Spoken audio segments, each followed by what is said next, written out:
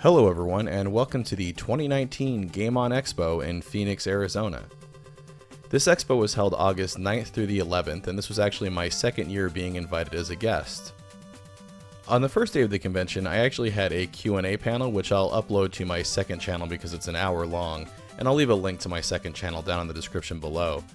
But as you can see here, this convention was a madhouse. It seems like it gets bigger and bigger every year. And there were times during the day when it was really hard to even maneuver down the aisles. There were so many people. You can see I kind of had to raise my camera up here just to take it all in. Now in this video I just kind of wanted to show you some of the cool stuff that I saw throughout my time at the convention. And one of the biggest cool parts of the convention for me is the free play arcade. You can see there's a Vanguard cabinet there. There's one that I don't see very often at all. And of course there was a couple of Miss Pac-Man cabinets hanging out. And there's also a Bad Dudes cabinet there, which I enjoyed that game much more in the arcade than like on the NES. And they even had a Dragon's Lair arcade. This is one of the Laserdisc based games, and all of the animation was done by Don Bluth. Although this game is more fun to look at than it is actually to play. But it was neat to see it here. There was also some people going for Donkey Kong world records, so there was a couple of cabinets set up there with cameras pointed at them. But you can see there's just rows and rows of arcade games, and they're all sets of free play, which is awesome. So you don't have to spend any quarters. And there's Zaxxon there. There's another one of my favorite old school games. They had some newer machines too, like this Fast and the Furious Tokyo Drift, which is actually kind of a fun racing game if you're into games like Cruisin' USA and things like that. But you can see there's just tons of people enjoying the arcade games. And there's a Strider cabinet. That is one of my favorite Capcom arcade games. I'd love to have that one in my garage arcade. Now this one here is Killer Queen, and that's a really new, when I say really new, it's only a few years old arcade game, and there was actually tournaments for this game as well. They even had some really interesting guests from the old school arcade world, like this gentleman here who designed the iconic logo for Mortal Kombat. And they even had some of the actors that played the characters in the Mortal Kombat game as well. Seeing all these cabinets really makes me miss when malls had decent arcades. They even had Mr. Boom Shakalaka. It's the guy from NBA Jam who did a lot of the voiceover work, including the famous Boom Shakalaka line. And now these were really interesting. I showed this DuckTales cabinet last year in my video on the Game On Expo. These are custom cabinets, and they run Nintendo NES hardware, and they have the games in there. And there's just a ton of work put into these. I would love to have this DuckTales cabinet. That's one of my favorite NES games. But this one was new this year. This one's running Ghostbusters 2, and not the crappy American version. It's actually the good game that came out in Japan on the Famicom. And just look at the attention to detail on this. Even all the way down to the speaker grate, it has the Ghostbusters logo there. This is another one I'd love to have. These are just as much pieces of art to me as they are arcade cabinets. This thing really is beautiful. Besides the arcade games, there was also console gaming areas. This is the modern console gaming section. You can see a lot of people here playing Xbox 360. And something else that's really awesome about this convention is all of the cosplay stuff. Here's some people doing Resident Evil cosplay. Got the Umbrella Corporation Arizona Hive.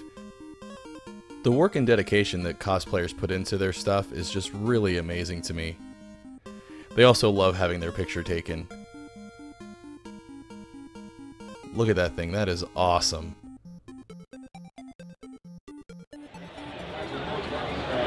He's a good boy. Don't you just want to pet him? These guys are here every year too, these Transformers and Decepticon cosplayers, and I love the Starscream cosplay. That's probably one of my favorites. We're being followed by me. Trying to get out of the Hi, I'm Stormtrooper Barbie. Hello.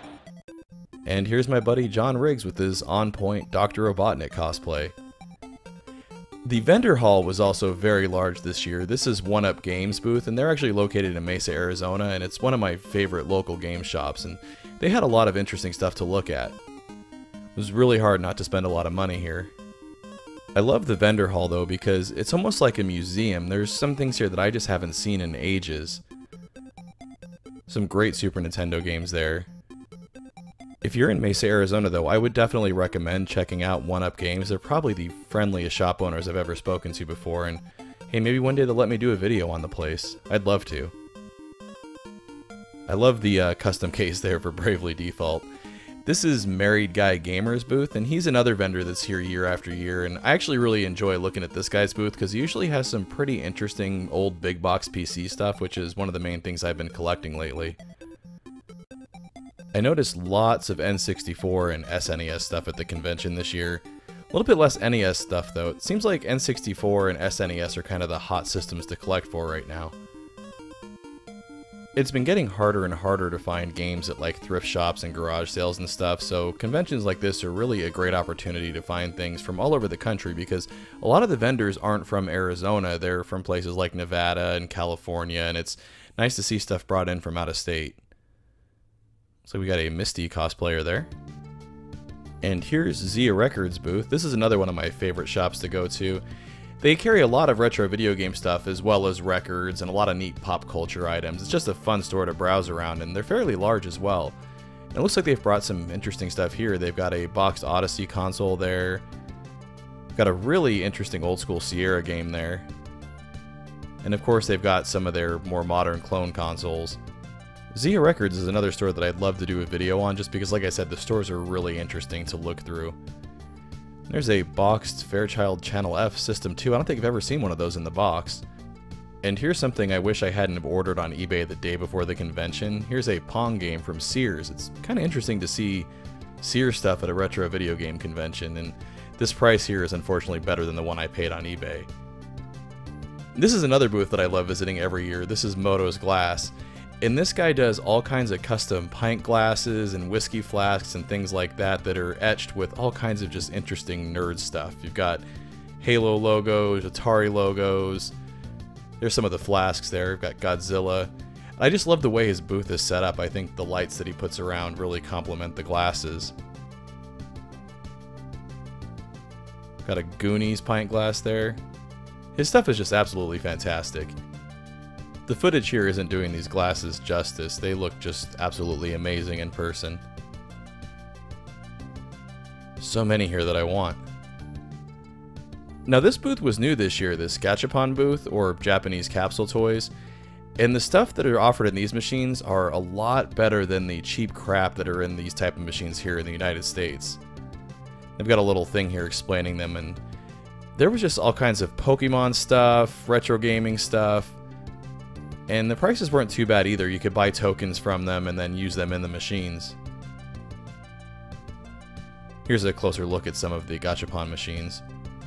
Hopefully I'm pronouncing that properly. My Japanese pronunciation is terrible, even though I do love Japanese stuff.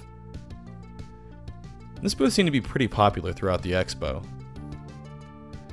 Now this is Sergio Elisondo's booth from Sergio and the Holograms. And he does some amazing video game covers. He does a lot of one-man band stuff, and he's actually let me use some of his music in some of my videos. And he's even got his music on an NES cart there, as well as CDs and cassette tapes that you can purchase. And besides the booth, he actually performed live with some of his holograms, but I'm going to give him a minute to plug his music here.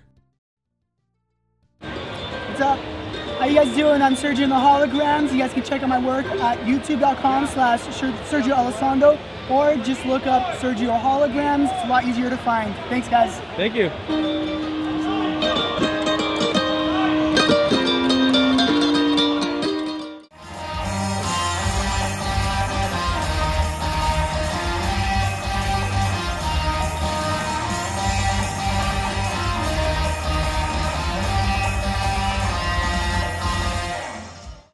Now at the end of the video, I want to show you something really cool that Mark found for us to do at night.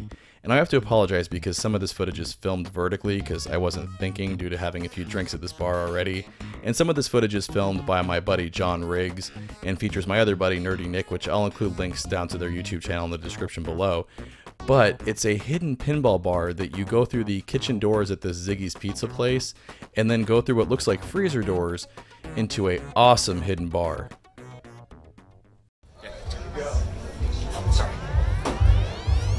Party? Always.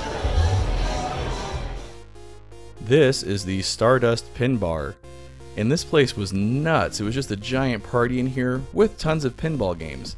And the reason it's called Stardust is because it's David Bowie themed. Here's some of that vertical filmed video that I mentioned, sorry about that. But this place got super crowded, and there's Mark having a good time. And of course I got to show some of the pinball tables here. They had, I think, about 12.5 tables or so, and they plan on rotating them out regularly. And this place is open now, you just have to go to Ziggy's Pizza and go through the freezer door. But that's going to wrap up my video on the 2019 Game On Expo. Of course, just like every year, I had tons of fun here. I enjoyed meeting all of you if you happened to come and say hi or if you attended my panel. And like I said, I will be uploading the entire 1-hour panel to my second channel, the RA2 Channel. And I'm definitely planning on coming back next year and year after that. This is just such a fun event. As always, everyone, thanks for watching. Want to see your name here? Head on over to patreon.com/retailarchaeology to find out how you can help support the channel.